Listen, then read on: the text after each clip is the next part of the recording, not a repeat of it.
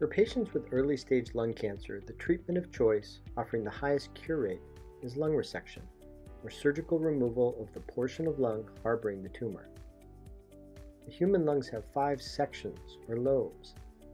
The right lung has 3 lobes, upper, middle, and lower, whereas the left lung only has 2 lobes, upper and lower. The right lung is slightly larger than the left because the heart sits on the left side of the chest.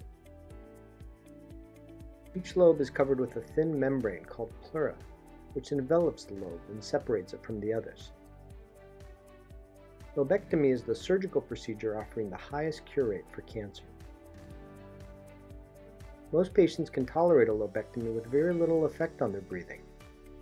Upper or lower lobectomies remove between 20 and 25% of the lung capacity, while a middle lobectomy removes approximately 10%. Most patients describe very little difference in their breathing after they have fully healed from a lobectomy.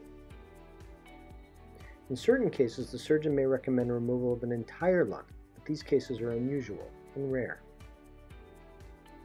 In some patients with emphysema, or for certain small tumors, the surgeon may recommend removal of less lung tissue, such as a segmentectomy or wedge resection.